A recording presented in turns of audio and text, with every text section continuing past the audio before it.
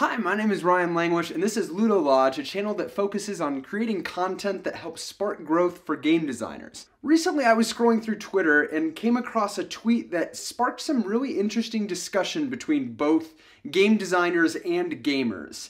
It read, "I'm increasingly dissatisfied with co-op games taking hits in reviews for not tackling alpha gamers.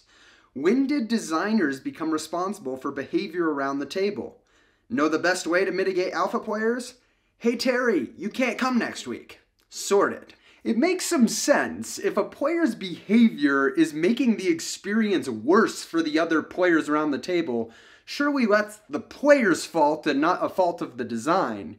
But this topic kind of stuck around in my head in the days after I read the tweet, and I finally decided I wanted to explore it more in depth in a video, with the core question really being, is it the fault of the design for allowing for alpha gaming to happen, or is that simply the fault of the players playing the game? Before we dive into that question directly, let's focus on what the alpha gamer problem really is. I think a lot of people have a mental persona, or maybe a very concrete example of someone they know, that comes to mind when they think of an alpha gamer. This persona is usually loud and opinionated and essentially dominates the decision making to the point where no one else is really having any fun. But I believe that is just one example of a result of alpha gaming, and the reality is a little broader, where alpha gaming is any time that a player is overriding other players' decisions to the point where those players feel like they have lost some of their agency in the game and aren't really making their own choices. So what are the factors that really determine whether alpha gaming surfaces in any given game session? I really think it's a combination of two factors. The first being, how much does the game design itself allow for alpha gaming? And the second being, how do the players in that particular group handle those opportunities for alpha gaming that are presented by the game? Let's take a look at the first piece, which is completely group independent. What makes a cooperative design in and of itself more prone to alpha gaming? Alpha gaming is going to happen more often when two things are true. First, on any player's turn, the variables that they're using to make their decision are known to all players. And the second being, the game allows for open communication among the players. When these two things are true, and they may be true to varying degrees, then all players have equal opportunity to determine what they think the right or best moves for the team might be. Whenever a move is suggested, all players have the necessary information to make a rational argument as to why they believe maybe a different move is better for the good of the team. And this as a player might put me in an interesting situation where on another player's turn, I am convinced that, you know what, this other move I think is better for the team than the move that this player is suggesting, and I must make a choice. I have to either bring that suggestion to the team, explain my reasoning, and maybe we end up going with this other choice, or I kind of hold back and let the active player kind of play out the turn how they see fit without that input. And this brings us to the second piece of the alpha gamer problem, which is how do the players handle the opportunities afforded by the game for alpha gaming?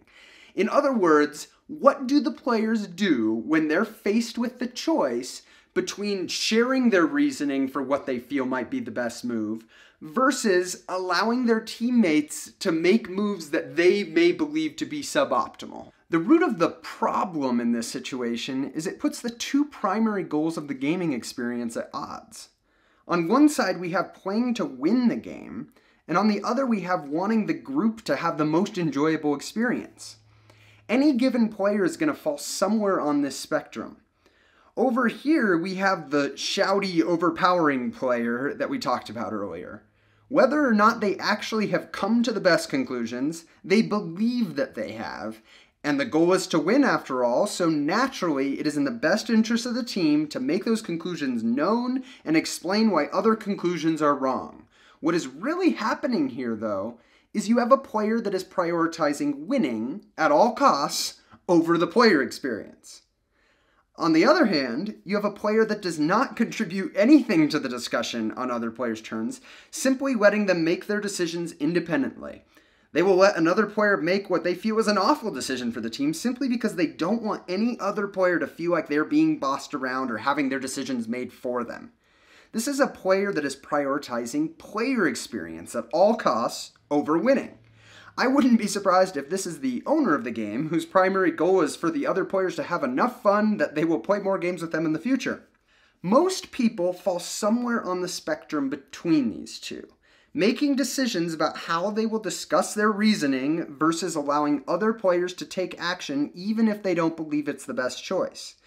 But the important thing to realize here is that both sides of the spectrum have negative side effects on the player experience. It is very obvious that the winning first player has negative effects as they steal away other players' agency and make them wonder why they are even there. However, being in a position where you feel like you could help the team better meet their objective, but you're holding it in because you don't want to be an alpha gamer, that can also be a negative player experience. Because the design of the game is alpha gamer prone, it has put players in a position where they're trying to find a balance between two less than ideal experiences. So is allowing for alpha gaming always a bad thing?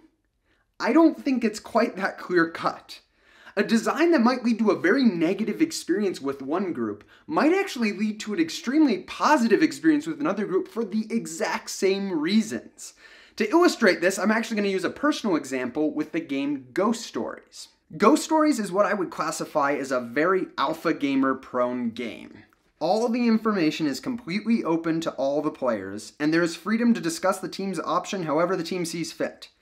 My favorite sessions of Ghost Stories have been with a group that is very open to discussing which options we think are best, but where no one person dominates the decision making.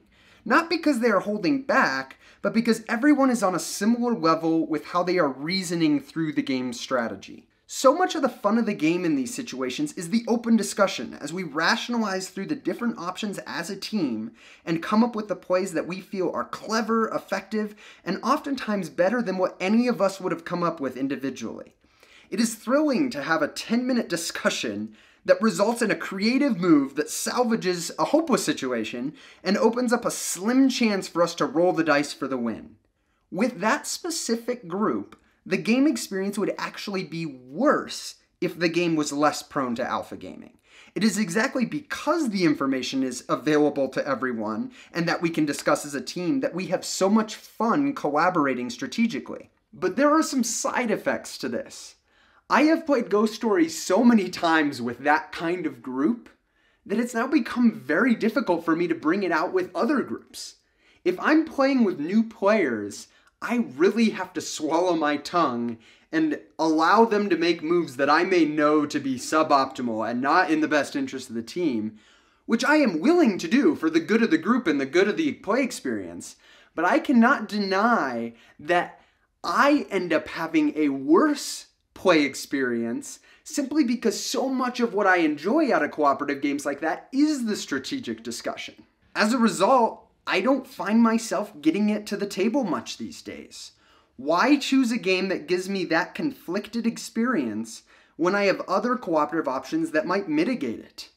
The fact that Ghost Stories is very alpha gamer prone has essentially made it a very group dependent game in my collection. When I get that specific group, the experience is outstanding, but I can't deny that that aspect of the design keeps it from getting to the table as much as it otherwise would. In the end, as game designers, we're designing experiences, and I believe that the player experience is going to change depending on where your design lands on this alpha gamer prone spectrum. And that can certainly be amplified very negatively if you have bad players in the gaming group. And in some cases, it can actually be amplified positively, as evidenced by my, preferred Ghost Stories group. But the reality is, either way, the experience is going to change depending on how prone the design is to alpha gaming. It is up to you as the designer to make an informed decision about what kind of player experience you're aiming to create.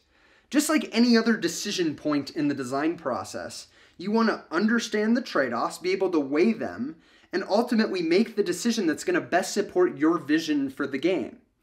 However, I do think it's important for designers that want to make marketable games or games that can be pitched to publishers and played by lots of people to understand that in the board gaming market, highly alpha gamer prone designs tend to get knocked a bit. And it's simply because enough of the market finds that that dynamic in games affects their groups negatively, for whatever reason that might be. And because the potential for alpha gaming changes so drastically based on group composition, I think it's a perfect thing for game reviewers to be including in their reviews. Now, I don't think they should necessarily be painting it as strictly bad and wrong, which I think is where some reviewers can maybe go a little bit too far. But it's very valuable information for a gamer making a purchasing decision. A lot of people simply know that those types of games don't work well with their group. Not necessarily because they have a jerk or someone who's really inconsiderate that they shouldn't be playing with, but they've just found that that dynamic ends up not being as positive of an experience with their group as other games that they might be playing. So that's a lot of theoretical discussion of alpha gaming and how it emerges out of game designs. But let's get a little bit more practical. Suppose you're a game designer, you're working on a cooperative game, and you're wanting to reduce the potential for alpha gaming in that design. What options or strategies do you have available to you? I'm going to give you 6 ones that I've seen employed by different games, complete with examples that should give you some tools to kind of think through how you might actually apply some of this knowledge to some of your designs. Number 1, don't make all the variables visible to all of the players. If the active player has information that the rest of the players don't, it greatly reduces the alpha gamer's ability to determine what the correct move is to make. Perhaps I make a really suboptimal move. The other players may never even know that it was suboptimal because they don't know what information I had when I was making that decision. This may be a hand of cards that I have or some other information that's hidden from the other players. If you give each player an incomplete piece of the puzzle, the players are going to have no choice but to collaborate to be able to put it all together. There are many examples of this to varying degrees, but one very common approach is to give each player their own hand of cards, as in Lord of the Rings the card game, Arkham Horror the card game, or Hanabi. Another example might be Codenames Duet, which actually gives each player their own key that they're looking at that gives them different information and forces them to make their decisions completely independent of the other player. Number 2, restrict communication among players. Even if alpha gamers can draw informed conclusions about what decisions the team should make, they can't dictate the game if the game doesn't give them the tools to communicate those decisions to the other players. The crew restricts players to just a single communication per round and has very specific rules around what kind of information you can communicate. So even if the alpha gamer has figured out how they think the team should approach the round, they now have to decide what's the single most important information that I could communicate that will help the others kind of see my master plan or see how we should be playing this. Which, besides alleviating the alpha gamer problem, is actually a really interesting decision to make. Magic Maze is another game that restricts communication and that players cannot talk at all, though comically there's a piece that you can actually take and tap in front of another player to essentially say, I want you to do something, which branches out of the fact that the game has asymmetric roles and is played in real time. Number 3, increase the complexity beyond what one player is going to reasonably process. If you give an alpha gamer enough to process in their own decision, they often will be satisfied making the best decision for themselves without being too concerned about if the other player's decisions are optimal. A great example of this is Spirit Island, which just has a lot of variables and permutations for how a player might play out the cards in their hand. And while the cards in their hand aren't technically hidden information, there's just a lot to process for each player. Gloomhaven is another game that exemplifies this, and actually both games employ simultaneous turns for that decision-making phase, partly to alleviate game length, to allow all that decision-making to be happening at the same time, but it also helps with the alpha gamer problem because players are worrying about their own decisions at the same time. Number 4, add time pressure. If players are required to make decisions quickly, on the fly, perhaps even simultaneously, it leaves little room for an alpha gamer to present their master plan of all the optimized actions that they feel all their teammates should be taking. Games like Escape, The Curse of the Temple, and Space Alert use time pressure in a way that just leaves little margin for lengthy discussion among the team.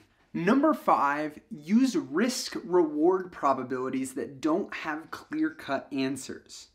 What's the better decision for the team, to take a 3 out of 4 chance of getting 5 points or a 1 out of 2 chance of getting 8 points?